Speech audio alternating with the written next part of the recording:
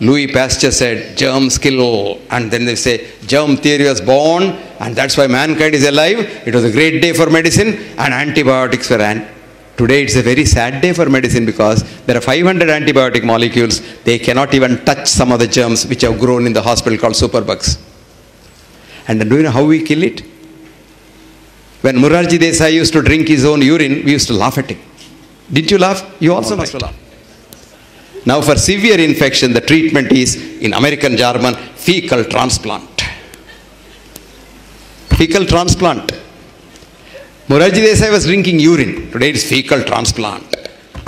Now America says human urine has so much of callichrinins and so much of immune boosters that it could be treatment. And cow's urine is now patented for treatment as an immune booster. So when I say, did your father have diabetes? Yes, sir. Oh, then you become a diabetic. With fear itself, the sugar will go up. Your father's diabetes has nothing to do with you. Because your father knew the relationship is 1 in a million zeros. But you, unless you de-link medicine from money, this medicine will kill mankind. Look at yourself. You are a colony of 100 trillion human beings. They are called human cells. And they are all you. And each cell has been living on its own. It has got its mind, it can eat, it can sleep, it can excrete, it can do everything. But for economic reasons, after these chartered accountants came, they said, no, why everybody do everything? We'll come together. So about 100 trillion of them joined together and made a colony called the human body. And you think your human body is solid? There's nothing solid about you. Today, medicine is the biggest industry in the world. Cholesterol lowering alone is $1.72 trillion business. One company which sells cholesterol drugs gets on an average $15 to $18 billion profit. A cardiac stent, which is like your spring of the ballpoint pen, costs $10 to manufacture. Sold for $2,000. And the budget is $500 doctor's hospitality. And a company gets a small profit of $1,490 per stent. And of course, because the blocks you see are not disease at all. The disease that kills you is not seen in the angiogram. It's called vulnerable plaque, which can't be seen. These blocks are very good because even a child has a block. Conditioning. These people with the block get a heart attack, they won't die.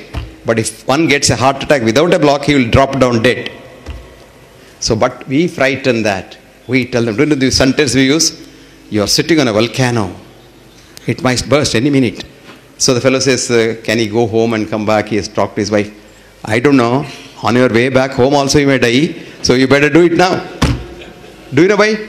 If the Bakra goes out and talks to somebody, he may not come back. Really true. That is why we have become a menace to society. It has to change. It can't change otherwise. It has to change from within. And that change can come only if we can bring a generation, future generation, which is not as greedy as we are. It's the human greed that kills another human being. It kills you. 10% of people who start statin, their blood sugar starts going up. 10% of statin users become diabetics. So 11 million people take statins in India and 1.1 million diabetics are added every year. Then we proclaim on the other hand by the diabetic drug people, he said India is the capital of diabetes of the world. What is the normal height of an Indian male? Gaussian curve. 5.4, 2 plus this side, that side. 5.2 plus 5.6, you're normal. Okay? Right? Amitabh Bachchan comes for a checkup. 6.2. Our treatment is cut his legs to make him 5.6. अरे वो तो हम करते हैं ना. Sugar को क्या करते हैं, ब्लड प्रेशर को क्या करते हैं, वही करते हैं. Then next day Jaya Bachchan comes for a checkup. She is 4.6. Transplant that leg to her. Day in and day out we doctors are doing this, trying to correct the statistical average, which we tell the common man as normal. So average becomes a normal. There will be what are called false positives. Abusive letters I get. I wrote a book called What Doctors Don't Get to Study in Medical School. It came out. There's a big journal in India called the National Medical Journal, which comes from All India Institute. And they think they're All India Institute, they're all gods because they have political clout. You know, he starts his All India Institute as an MBBS student and then dies in institute as this retired director or somebody. Till then, they're all in All India Institute. So he wrote, 2-page review. The author is a fool. He doesn't know science. He is a bloody fool. And he must be hospitalized. And the book is so bad. The English is horrible. And this and that. And all kinds of rubbish he wrote. Would you believe copies were sold in 1 week?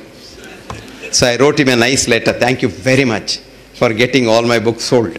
Now this book was published in London by a company, English company, on their own. And the British Medical Journal wrote a review which said, this is not a textbook of medicine as claimed by the author, but is a holy text of medicine written by a prophet.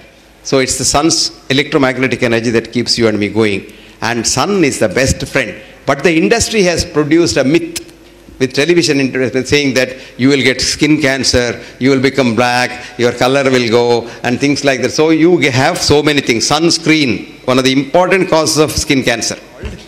Dementia, a drug-induced crime on mankind by doctors. Now garlic, to be effective in the human system, it must be eaten as garlic in nature. And that too in raw form. And that too put in the mouth, chewed, kept there for a minute or two when it burns you, because garlic has a medicine called alanine, but it is in the form of allicin in the garlic, and it mixes with the trypsin in the saliva to become alanine. Unless it's no effect. Now when we did that study, garlic is a fantastic medicine. People's doctor, Padma Bhushan Dr. B M Hegde. He is an internationally acclaimed physician, cardiologist, medical scientist, educationist, author of many books, and orator par excellence. He is admired for his humane, holistic, and integrated approach of dealing with people and medical care. Honorable Dr. Hegde has received many awards, honors, fellowships from all over the globe. Dr. Hegde has numerous qualifications to his profile, including MD from King's George Medical College, University of Lucknow, MBBS from Stanley Medical College, Madras University, and various other fellowships that includes FRCP, FACC, FRCGP, MRCP, FAMS from various prestigious medical schools in UK, US, Europe, and India. Dr. Hegde has been a teacher for more than 5 decades. A distinguished personality, he has many credentials that includes currently being Editor-in-Chief of the Journal of Science of Healing Outcomes, former visiting professor and affiliate professor to many medical schools in US, UK, and India. He was former Vice Chancellor of Manipal University too. Dr. Hegde has been a deserving recipient of numerous national and international awards, including Padma Bhushan, Dr. B.C. Roy National Award, Dr. J.C. Bose Award for Life Science Research, Pride of India Award from the US and